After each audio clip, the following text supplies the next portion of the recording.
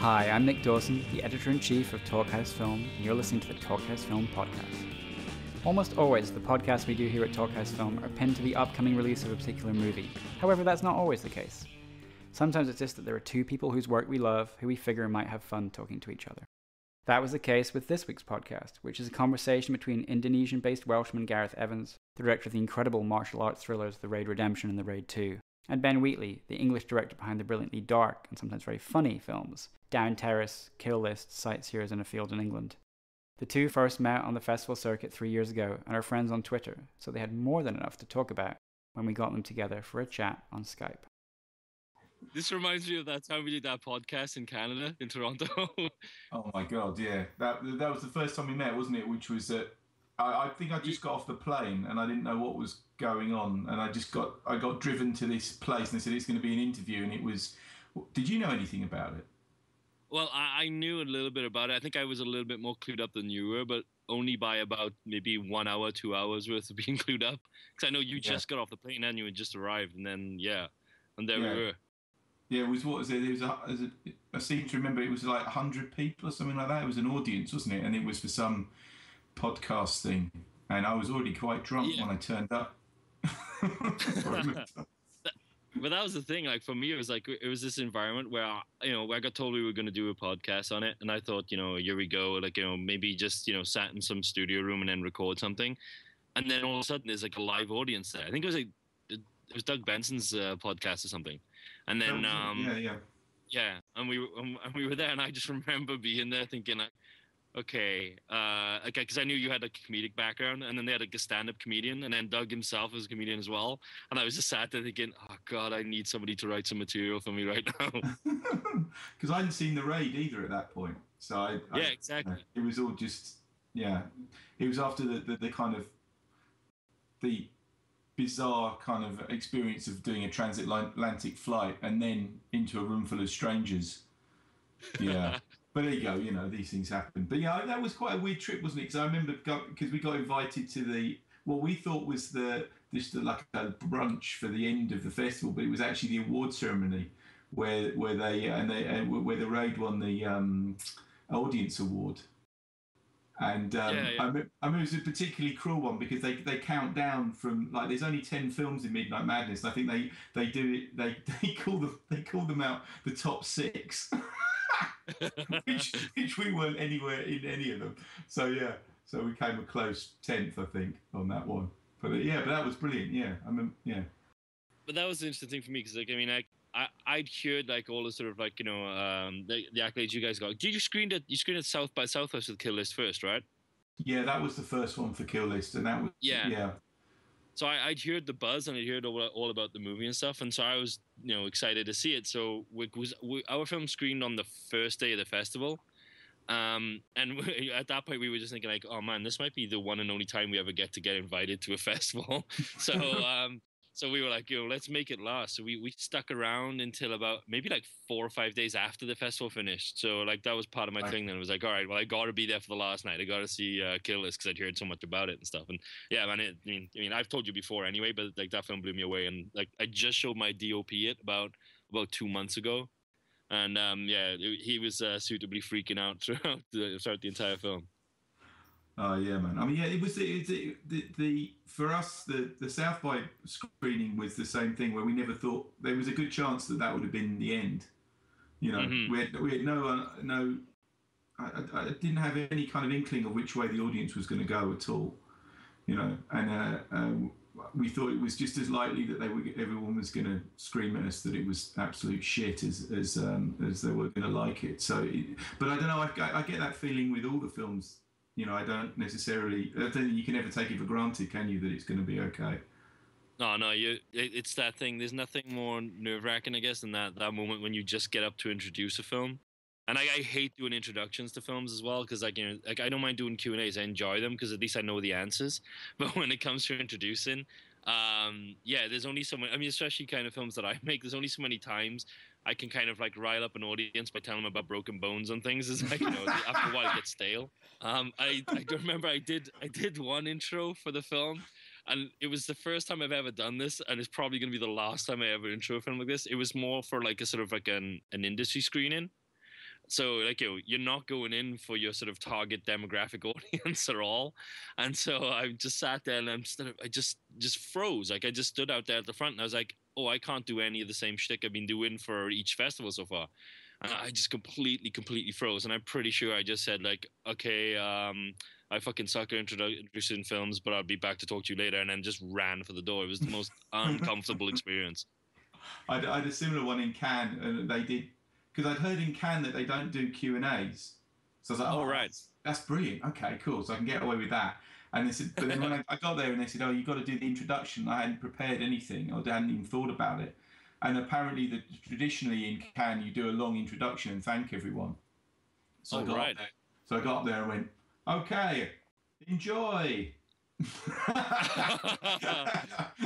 And then disappeared off. So you didn't call upon any like. No, I didn't thank anyone. I'm an idiot. But as time goes on, I don't know. I just get a terrible fear of forgetting people's names. But I'm trying to make an effort about it now because I know it's horribly insulting, but it's kind of I get a complete. It's like a brain freeze. Yeah, it's awful. I had one of those moments. I don't know because you haven't done like commentaries for your films yet, no? Yeah, I did. I've done commentaries on all of them, I think. Oh really? Oh okay. Well, I'll have to check that later. But like when I did a commentary for I think it was the first raid. I ended up having to do 2 commentaries. And one of them got completely lumped on me when I did one of the commentaries. It was like I didn't even know I was doing it that day, and then suddenly I'm in the room talking for like an hour and 40 minutes. And I don't know how I just didn't mention my producer's name not once throughout the entire thing. And I was thinking, oh crap, what am I going to do here? And then thankfully, when I did the UK one, that was when I, mentioned him probably like overcompensated, and it was just all about him then for the rest of the thing. I want to ask you about your shooting process actually, because I know we've talked about this on Twitter in the past, where I think we figured out that the amount of days I had to shoot the Raid 2 was pretty much the total days you've had for like 3 or 4 features already, maybe more. Yeah. So I'm extremely jealous of you for that.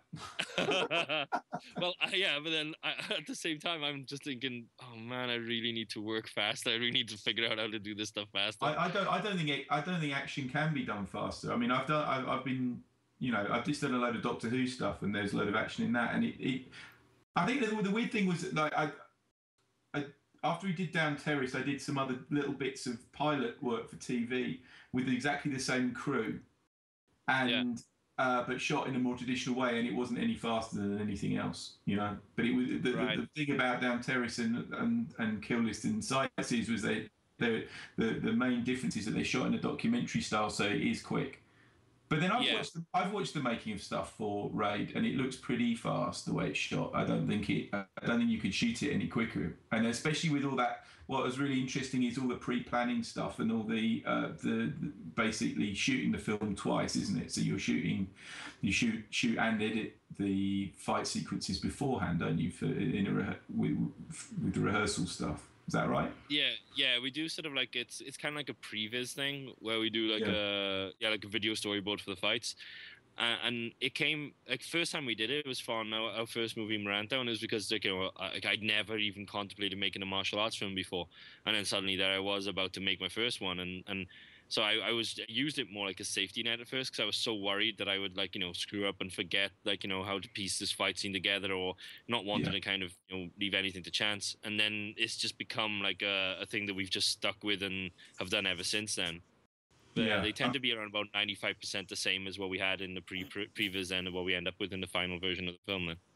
Yeah, I mean, I've had a love-hate relationship with boards. And I've gone backwards and forwards with it. And like when I was a storyboard artist to start with with a very, very small S. I didn't do much professional work, but I did enough. I'm not that great at drawing, but I can muster a board together. But with my own stuff, I never used to board it at all because I found that my drawings were slightly disingenuous. I would solve problems in the drawings that couldn't be solved with the camera. You know what I mean? So the framing would be much more convenient in the drawings than it ever could be in reality. So I started falling out with it. But then more recently, I've done it much more. So like High Rise and the two Doctor Who episodes and all the other scripts we've been developing are all totally drawn. Right. But whether or not they get used, this is the difference. I think that whether the boards get used on set is a different thing. But it's more of a visualization tool, you know, so I can see it first in my head, and then I shoot a version of it on set. But I think I can't see there's any other way of doing it but the way you've done it on Raid. I mean, and Raid 2, because it's so precise and so complicated, that stuff, and it could so easily just turn into, you know, just people slugging at each other and become monotonous, couldn't it? And you see that when I've done it, when I've had to do fight scenes quick. And you just go, all right, so you film it this direction and that direction, and then the actual action is made in the editing, and it's just crap, you know, and you just have to get through it really fast. But whereas when you watch Raid, particularly, well, Raid 2 is particularly, you feel every decision, you know, you feel every punch and every kick and every move is like chess. So that you could watch it for hours. I mean, you could almost like have no story, you know, reduce the story down to nothing and just see those fights. And I think that's where, for me, like the first wave of martial arts movies were boring. It could be boring like that, you know, especially if the skill of the people wasn't there. Yeah. And sorry, I was going to say, it's like one of those things. Well, because when we work on it, I tend to try to be really involved with them in the pre-pro stage, because it's one of those things where if I don't know the decisions for like what they're doing and why they're doing it, then there's no way for me to tell then where I should put that camera. And it's almost like the camera is sort of finding the details in the choreography. And I've spoken to like choreographers out in the US where they kind of like, you know, they're talking about the amount of work they put into it, and then the previs they put into it themselves, and then a previs just gets kind of like cast aside sometimes. Yeah. And then they see like, you know, it's that thing. It's that sort of like, you know, like coverage shots and then like chopped together and stuff. I don't think I could get away with that with my guys. You know, they're a pretty sadistic, violent bunch. So, you know, so I can't risk it. One of the things that was fascinating to me was like watching a Field in England, sorry. Because like for me, it's like it kind of maintained. It still feels very much like your film, but obviously there's a lot more like visually going on in that film, especially the like big set pieces where like it feels, you know, the same kind of thing. It feels like so specific in terms of like the design of it. Was that kind of like that step where you were saying about like, you know, recently with High Rise and Doctor Who, you kind of relied more on those like sort of boards a little bit. Did that kind of kick off with the Field in England then? I think it's because I think it's the difference between that movie and Sightseers. Sightseers has a lot of improvisation in it. So when you're dealing with a lot of impro, it means you have to you're leaning heavier on the edit. Yeah. Because how do you wrangle it? You know, I mean, I think we shot like 120 hours on that film of rushes. Wow. So how do you make that make sense? I mean, it's almost like the absolute opposite of your approach. You know, this is everything is the chance. There is no control. You know, and what happens when you do that is that the more specific visual side of it is an editing muscle rather than a necessarily a kind of set piece muscle. You know, I mean, there's bits of set piece editing in it, but it's more that Peckinpah end of the street. You know, the kind of parallel cutting kind of thing. So you can shoot can shoot out sequences which can be quite loose, but then you know that you're putting them together in a cut which will make them feel like they're much more specific. Whereas if you're on one thing for more than a few seconds or a sequence of shots, then they have to really make sense. You know, and if you're doing what you're doing, which is, you know, 5s and 6s and 7s of minutes of things that are very specific, then there can't be any gaps or air in it. So going from Sightseers to Field, where when I took on Sightseers, there was a script, and I said, well, I like this script, but it's a jumping off point for this film. It's going to be this script plus improvisation. But with Field, we cut one line out of that script after we shot it. So it was exactly what that script was exactly the film. And because it was shot in 12 days, there was no fat on it at all. You know, the assemble edit was the film, more or less. You know, I think the whole thing was in 12 days. Yeah. I'm so fucking. No, but it's like, you know, it's horses for courses, isn't it? It's like a movie where 5 people walk around in a field. It's not nothing. You know, yeah, I know, but there's a shootout, but you know. Yeah, this was because for me it was like those big set pieces, like that sort of like the mushroom sequence is just so, like, I mean, like I said earlier, it felt so like predetermined. It felt so like planned because those shots were like there was so much like beauty in that sequence. And I mentioned this on Twitter before, but like that moment when Reese comes out of the tent, it's probably like one of the most horrific images I've ever had. Like I couldn't get it out of my brain. It was just stuck in there for so long.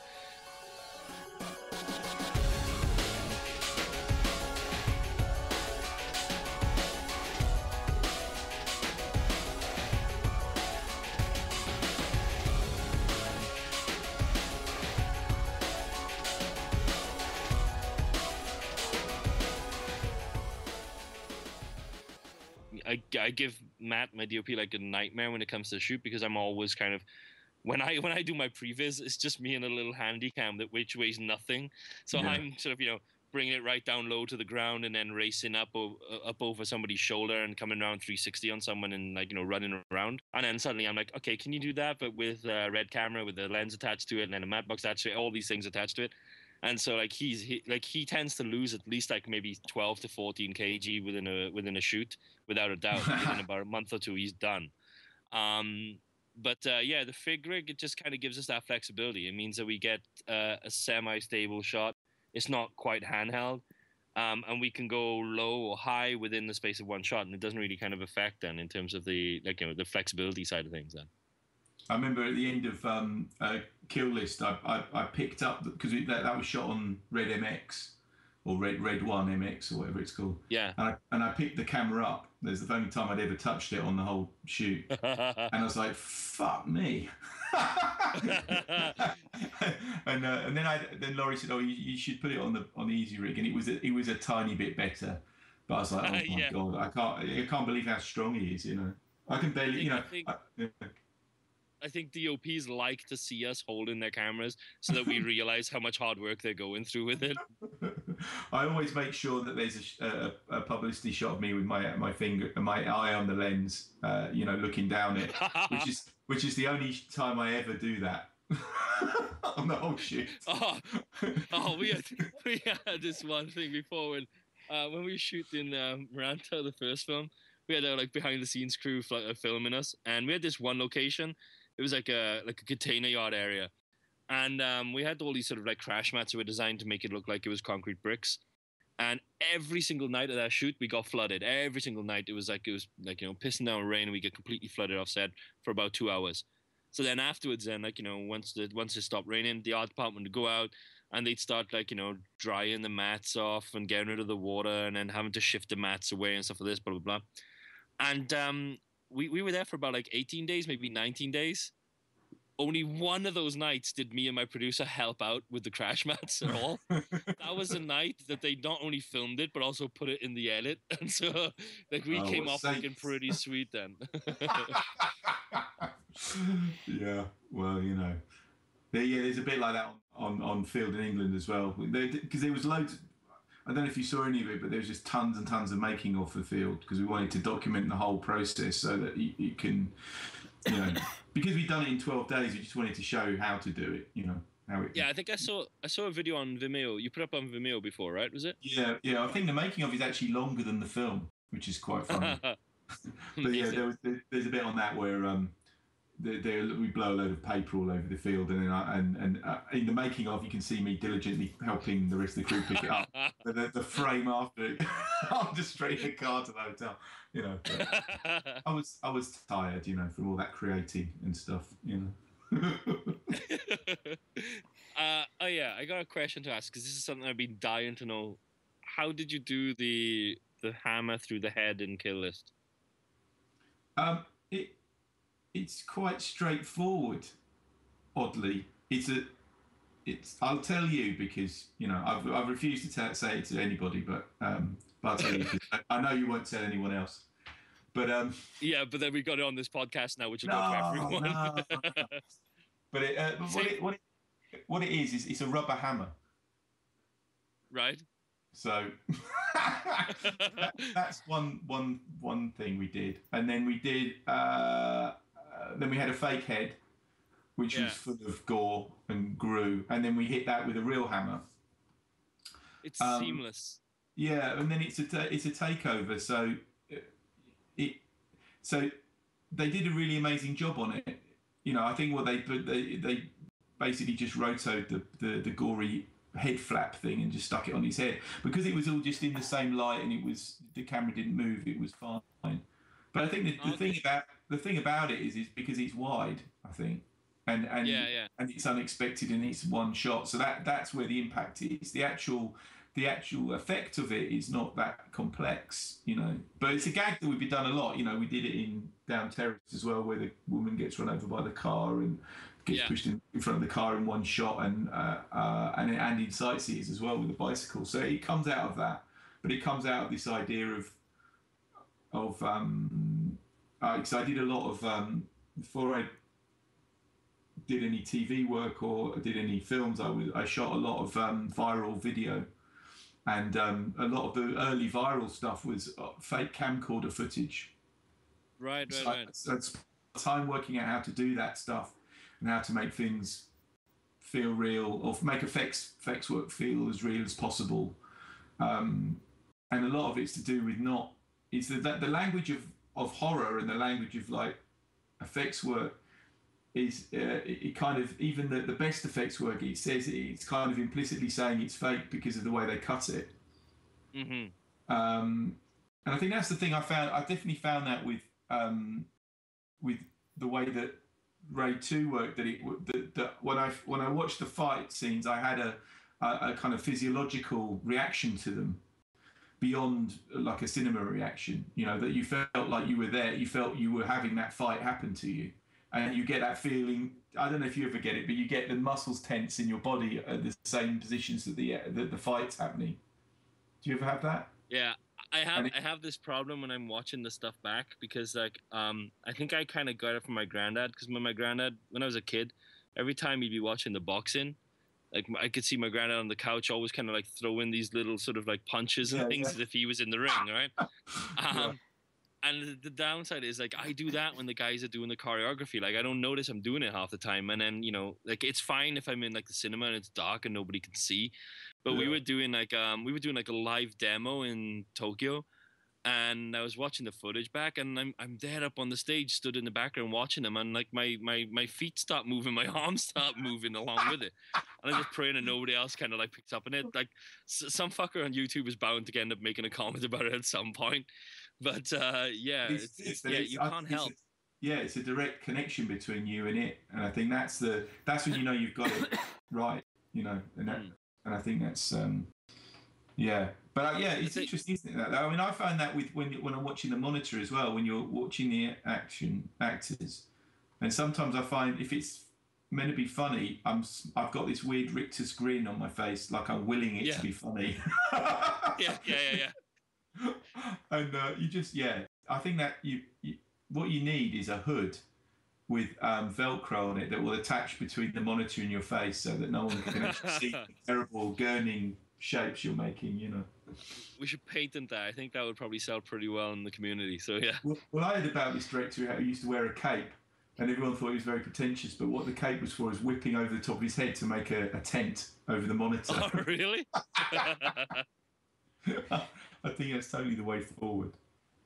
Yeah, so I was gonna go. Yeah, so the reason I asked about the head hit in Kill List is because, like, that was one thing I felt when I watched like your work and stuff. It's like I have the same kind of interest in that idea of, it's kind of like showing the audience like an element of violence in a way, but when you put it in that sort of like one shot feel where you feel like, you know, like you're showing the audience something where they feel like it's almost gonzo, that they shouldn't be seeing this, that it feels like it's unbroken, that take is unbroken.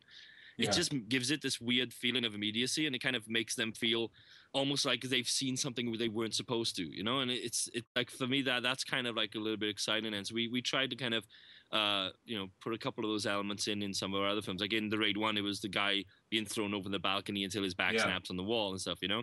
And then the Raid 2, the like we did a thing with a car crashing into a wall, and usually like it's the car will just crash and then it's just metal and glass.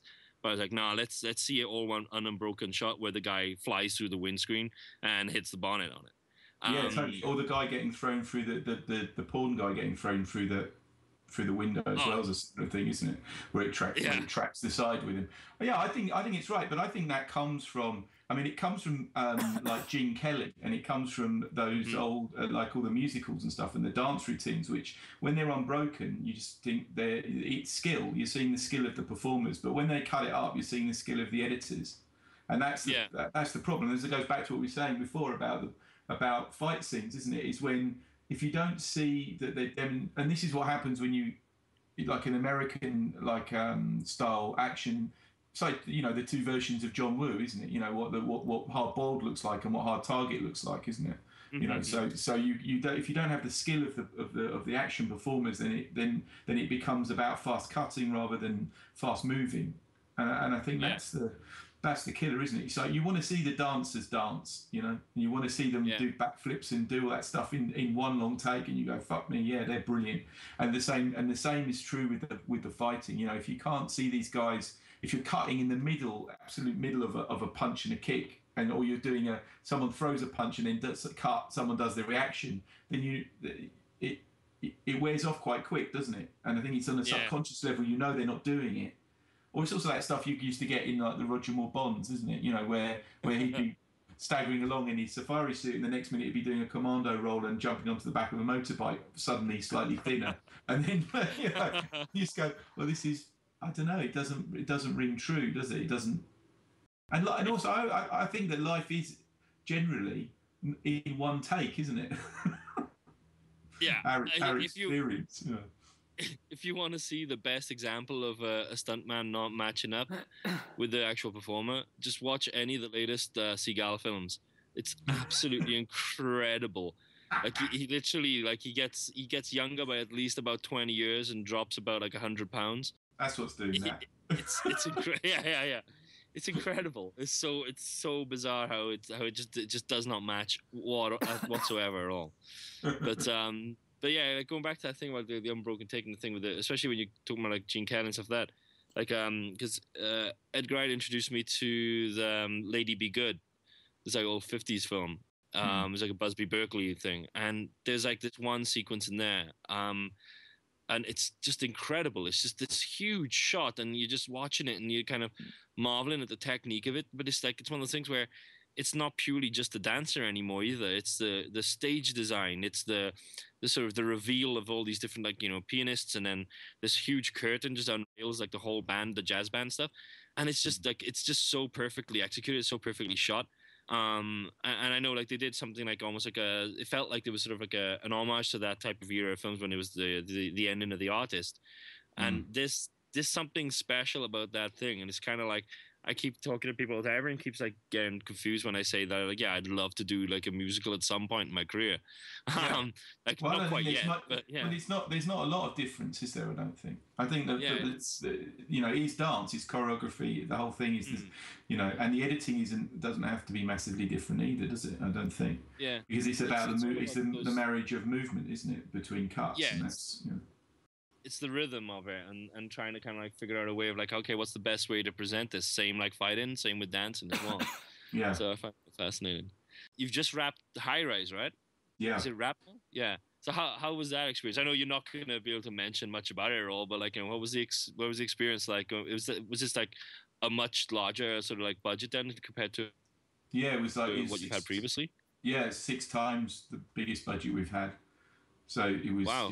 It was massive, and a lot of sets, which I've had a tiny bit of experience shooting on sets when I've done my TV work, but this is it was a massive leap up from, say, Field in England, which was £300,000, the last budget we had to 6 million, so it was big, and working with kind of big actors as well was quite interesting, with Tom Hiddleston and Jeremy Irons and Sienna Miller and all those guys. So, yeah, it was great. I think I got to stretch a few muscles I hadn't stretched in film anyway.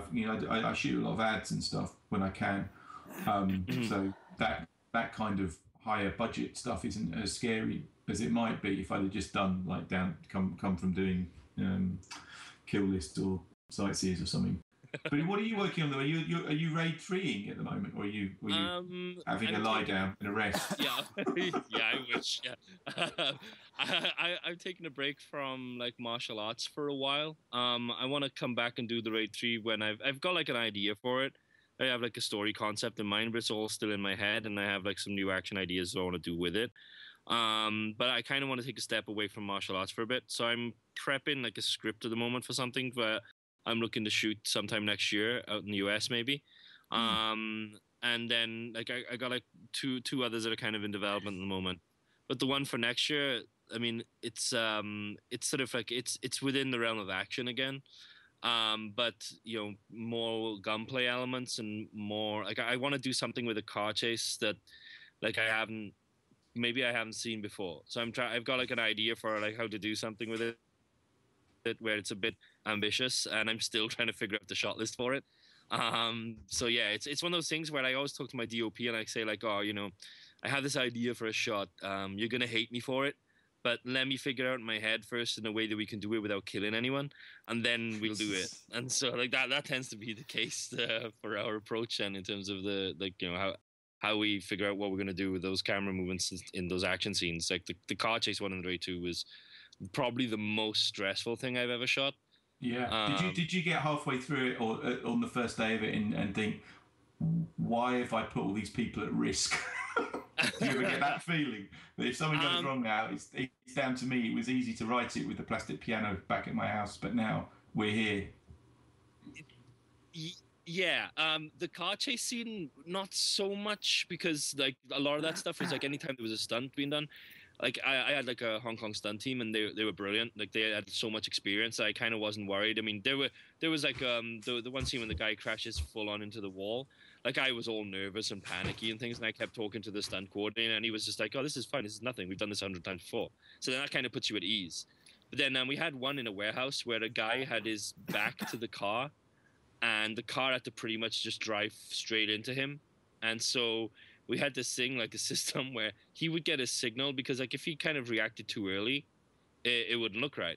And so we had this thing where he had to kind of like turn as the car was going to hit through a doorway, then make sure that his feet were kind of raised. So he'd have to kind of go on tiptoes a little bit, so that when the car hit him, he would definitely land on the bonnet and not just crumple underneath it. So then when you're getting ready to do a shot like that, that's when you start questioning what you're doing with life in general. That's when you start thinking like, oh, like this guy could get really hurt here. Yeah. And like like thankfully like everything went fine. Like the guy was okay. Like I mean, he got scooped up, didn't go underneath, thank God. But yeah, it's that moment when you're about to call action on something. That guy is now, his life is in your hands, and then you gotta kind of like just hope for the best and make sure that everything's like prepped ready and everyone like knows what they're doing. Like it that kind of thing. It's all about walk through, rehearsal. Like the car comes at him at 5 kilometers first instead of just straight away at 40. But yeah, it can get worrisome. That's the right word for it. Yeah, well, I feel that. I mean, even something that isn't even that dangerous, I feel a bit, when you've got crowds of people, it's just like, oh my God, Yeah. They're all here, and it didn't have, this didn't have to happen. I kind of made this happen, Yeah. All I had to do was change like one line in a script which said that he didn't get hit by that car, and then all of a sudden that guy has a much nicer day then. Yeah. It's like all you have to do is say something really dramatic happens just off camera. The sound of it echoes around the room. Or basically, like you have this moment where the car's just about to hit the door, and then you like time cut to some two guys sat at a table saying, "Oh, did you hear what happened to Steve? Yeah, he got." Yeah. Well, I think there's a really good version of the Raid, which is like dealing with Andre, where they just two guys just talking about it. Go, did you hear about that Raid? Yeah, man. Wow. 2 hours worth, one shot. Yeah. Amazing. We always have that joke on set. We're always saying this all the time. Like whenever we're doing prep work for it, whenever we're about to shoot stuff and it's like getting stressful and hard, like the sort of the running joke is always like, okay, next movie we do a drama, right? We just have like 2 cast members sat in the coffee shop, just like drinking and talking, and it'll be just one shot master, just one take and we're done, like just to kind of get over it. Because like I mean, when we're doing like shooting per day, like okay, our setups, we usually, it's kind of like a struggle, especially in the action. It's usually a struggle to get more than about 15 to 16 setups in a day when it comes to action. Right. Yeah, cool. Well, that's going some as well, isn't it? I think. We're doing so many takes on it, and it's like each time you're doing it, you're draining your actors down as well. Like they're getting more and more tired, more and more fatigued. For the final fight in the raid 2, we had the kitchen fight. Like it was Iko and Chechep fighting each other. Like they fight each other like 6 days straight, no break, and each day they're doing at least about 12 hours of fighting every day. So it's like, I can't do a single hour in the gym and not feel like I've fucking died by the next morning. So for them to do 12 hours in one day and then do it for the next 6 days and then take a 2-day break and then do another 4 days, I don't know where they get the stamina from. It's insane. Do you see it in the edit? Do you see it in the rushes, or is it just all consistent? They're really good. Like I mean, they have this thing whereby they like to have less breaks on that kind of situation, because the moment they do rest, that's when their muscles kind of like start to go cold and start to seize up and stuff.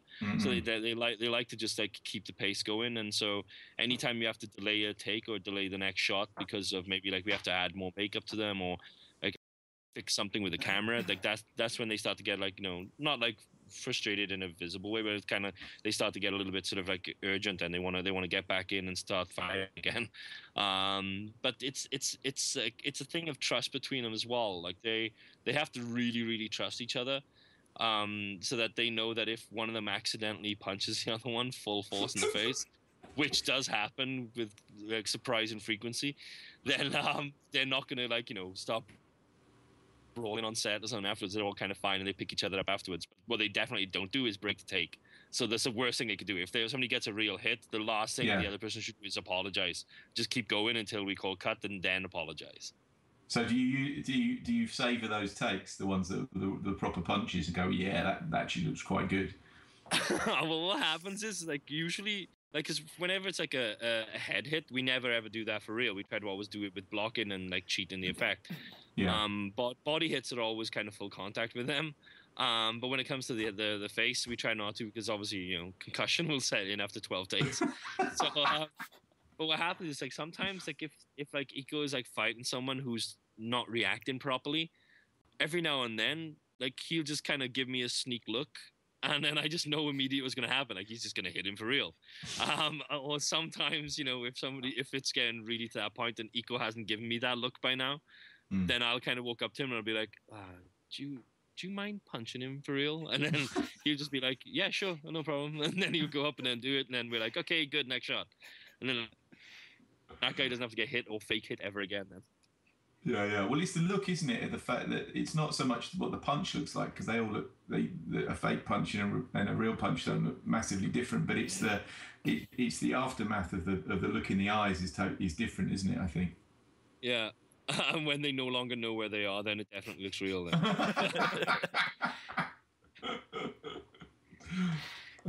So, do you see yourself going out to the States then, and working and doing action stuff in America? Yeah, the next one would be that. The next one would be me like trying my luck out there. So fingers crossed, if I don't mess it up, I could do more out there. Yeah, it would be nice to be able. It's one of the things that it'd be nice to be able to play with like better sort of like facilities and infrastructure, because when we do it over here, we're pretty much like like cowboys running around and stuff, trying to like secure locations, trying to secure roads to be closed and stuff.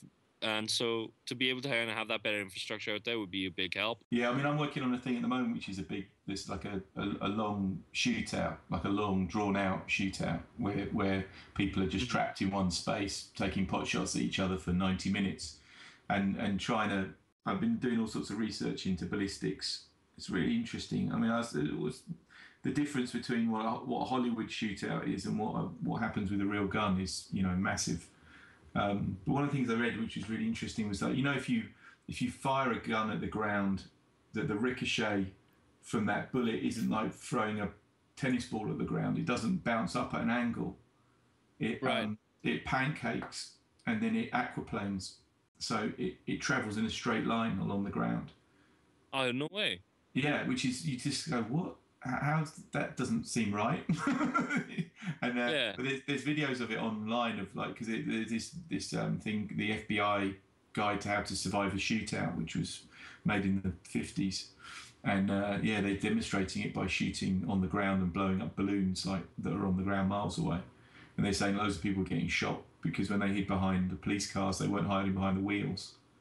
They thought the police car was giving them cover, but the bullets were just flying. And it's the same with a wall as well. If you shoot against a concrete wall, it travels the length of the wall, and it wants it from the point of impact. That's amazing. Yeah, it's bizarre, isn't it? Yeah. So I take it like you've incorporated some of those elements into the film then, yeah? Yeah, Without giving it away. Yeah, I mean, just that kind of thing, and just how unreliable guns are, how useless they are, you know.